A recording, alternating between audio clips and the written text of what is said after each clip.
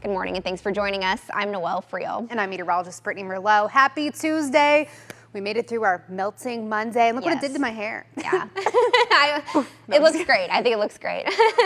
Thank you. This is what it naturally looks like, and I decided I am not going to fight the humidity today. It's going to win, you guys. So hairspray, natural curly hair, that's what today is. We're going to go back into the 90s. So far, we've had 3 days in the month of June soaring to the 90s. Let's make it 4. How's that? We're already warmer here this morning compared to yesterday morning by about 6 degrees into Green Bay.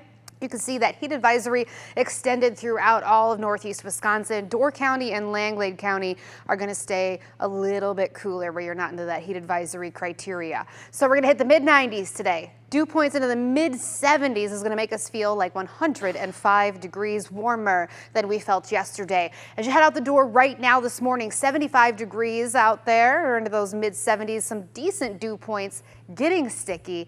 Not as terrible just yet, but it will be. Look at those winds out of the west pulling in at about 25 miles per hour. So another breezy day is going to take our dew points into the mid-70s this afternoon. So yesterday, record high temperatures of 98 degrees. We fell a little shy. Today's record high is 98 as well.